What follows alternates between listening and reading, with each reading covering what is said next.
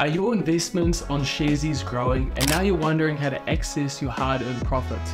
In this guide, I'll show you the whole process of withdrawing your money from the Sharesies platform so you can enjoy the fruits of your investing labor. Firstly, you're going to need to sell some shares of the company you've invested in. So depending on what country you're selling your stocks from, you're going to have a different delay in terms of how long you have to wait to have access to that money.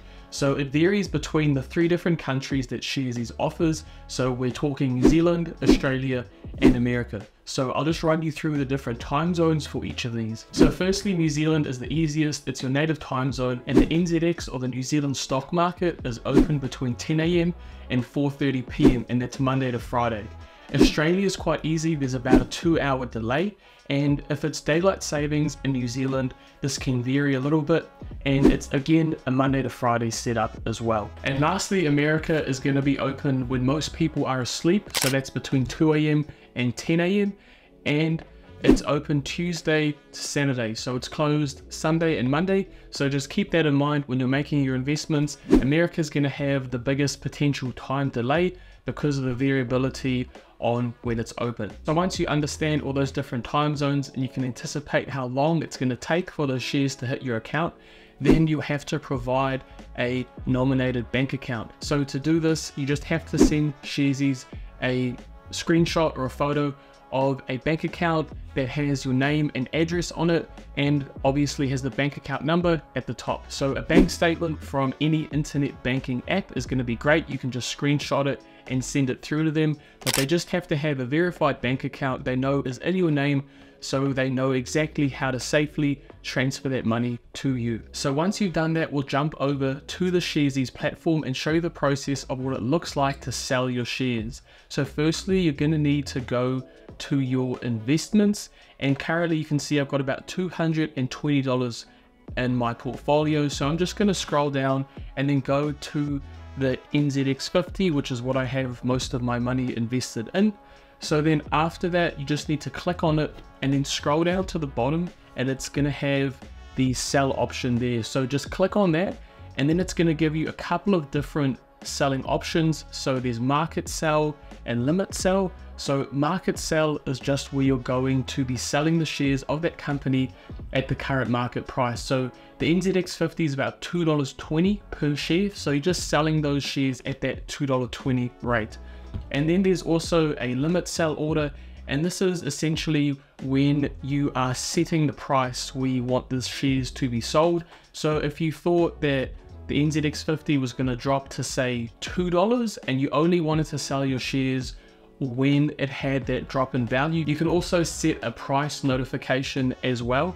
So you could say, ask Sharesies to give you a notification when the shares drop to say $2.10. So then you're notified that the share price is coming down, and then you'll be aware, or you have a bit of warning that your limit sell order is going to be placed, potentially if you had set it at $2. So limit sell order is a little bit more complicated. It's more so when you're buying some shares of a volatile company. Maybe you invested in a meme stock. I personally did this with GameStop because it was really volatile. It had a huge run, went up over 1700% in a few weeks, but then shortly after that it came down over 80%. So it was very, very risky. It was pretty much just gambling.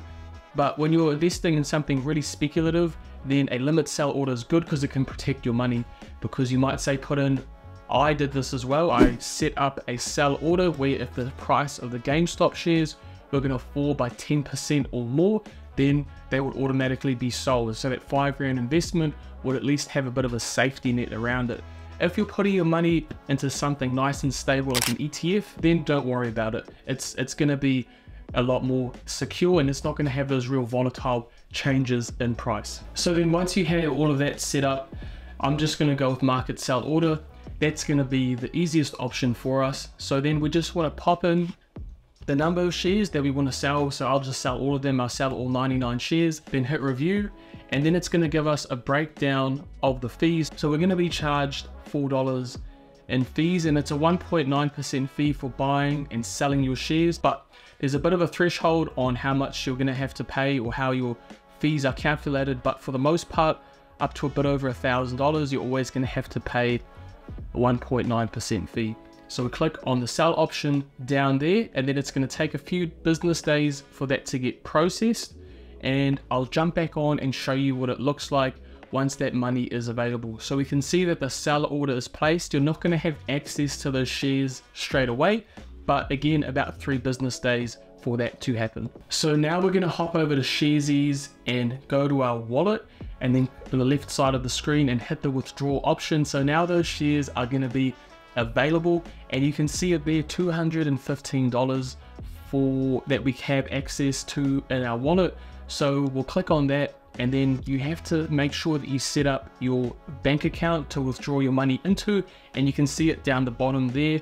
And if you haven't done this already, as I said earlier, send them through a bank statement with your name, address, and bank account number on it, and then they'll verify it, and you can withdraw your money straight into your own personal bank account. So then after that, we just want to click on withdraw, and then it's gonna again take about 2 to 3 business days for that money to hit our own personal bank account. So we'll let a few days pass, and then I'll show on screen what it looks like when the withdraw option shows up in your bank account. The PayYE says Sharesies nominee limited when the funds hit your bank account. If you're thinking of withdrawing your money, you should leave a good 5 business days for the process to actually take place, from selling your shares to having the option to withdraw your money and then actually waiting for that money to be sent to your bank account. It's not a quick process, and you can't really speed it up too much. So do always leave about 5 business days. You're not going to be able to instantly withdraw your money and have it in your bank account.